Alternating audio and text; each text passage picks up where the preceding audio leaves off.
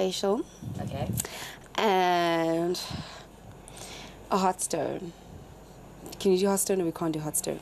You can. There. No, we can't do hot stone. Okay, we don't have hot stone. Then I'll have the body scrub. The body scrub. Yeah, hey, but what if we don't have a shower afterwards? Hey, it's rough here, hey? It's rough here.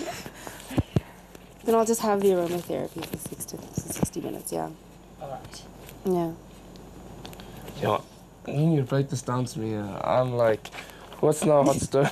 What's a hot stone? Yeah, like serious. Okay, no hot stones, baby. No hot stones. There aren't any. Alright.